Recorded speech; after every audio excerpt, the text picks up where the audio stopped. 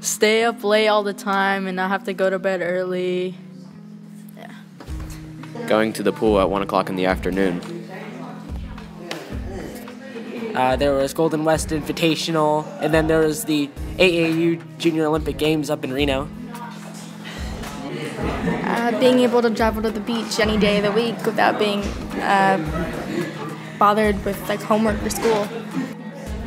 Playing video games with friends. Going outside, hanging with friends, and swimming every day. Waking up in the morning and wondering what I'm going to do today. Eating whatever I want. Being home when my mom gets home from lunch. Partying, having a good time, not have to worry about school and paperwork. Being able to dance all day at a summer intensive for 5 weeks. Being able to play soccer every day. Definitely no homework, not having to do stuff, you know, that's pretty dope. State fair. We're going to JOs.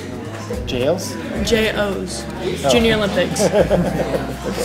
Water polo Junior Olympics.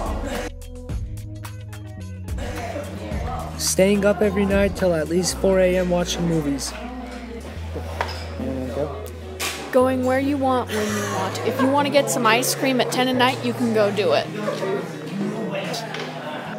Spending time with my old friends. Like, you have nothing to worry about and you can just wake up and be like, I have nothing to do today. It's lovely. I rather like not having to deal with like a heavy schedule and just wanting, if I want to do something, then I'm able to do it. This is a list of things we missed. Sorry. Take two. This is a list of things we missed about summer. Awesome. Of course. Excellent. You're a natural. This has been a production of Rio Americano's radio and television program. Music by Broke for Free.